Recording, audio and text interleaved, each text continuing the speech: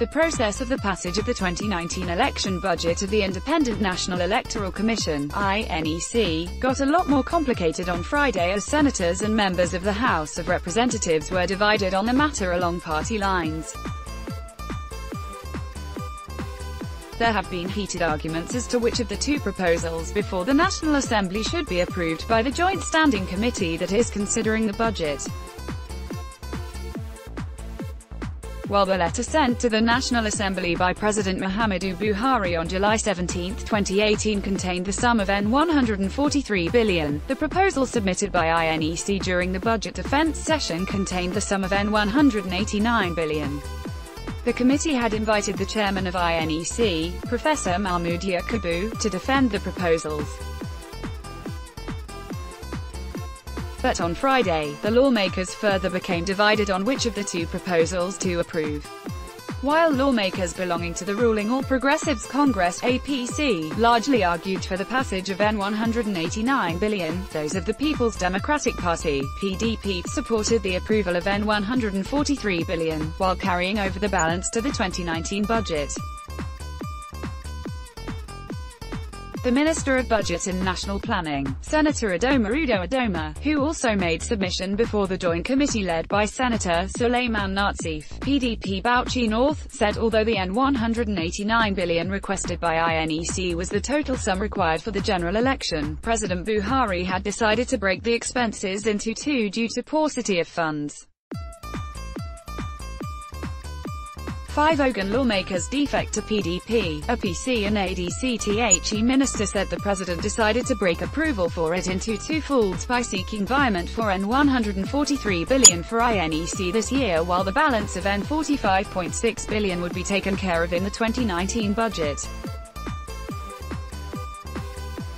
He said if the committee wished to approve the entire N$189 billion without resulting in increase in the N$9.12 trillion 2018 budget size, the executive would welcome the development. Mr. President will have no objection to the National Assembly approving the entire N$189 billion INEC budget as long as it does not in any way lead to increase in the overall size of the 2018 budget. If this is to be done, the N$45.6 billion the President, in his letter, proposed to be provided for in the 2019 budget would also have to be vied along with the N$143 billion from the N$578 billion fund appropriated for in the 2018 budget by the National Assembly for the additional 1,403 projects included in the budget, Udoma said. When asked by the committee members whether he had authorization on the submission he made for the approval of the N$189 billion as against N$143 billion requested by the President for INEC this year, the minister said the National Assembly was free to apply discretion. Discretion on which of the requests to be approved by you now is yours. If you approve the N$143 billion the President requested for, it is okay, and if you approve the entire N$189 billion for INEC this year, it is also alright. Any of the two is okay for the executive. Except that if you approve the N$189 billion through vehement, the N$45.6 billion plan to be captured in the 2019 budget would no longer be part of the budget estimates for that year, he said.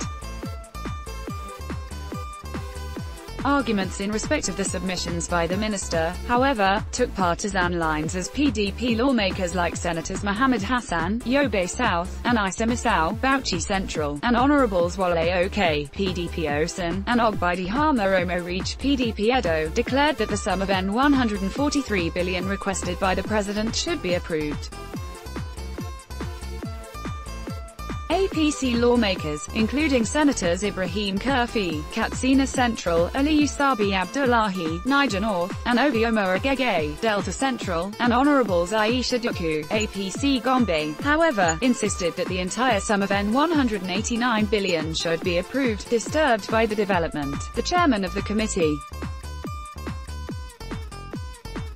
Senator Nazif, said the essence of inviting the budget minister and the presidential liaison officer in the National Assembly, Senator Ita Enang, as well as INEC officials to the sitting was to display the transparent, nationalistic and accountable attitude of the National Assembly.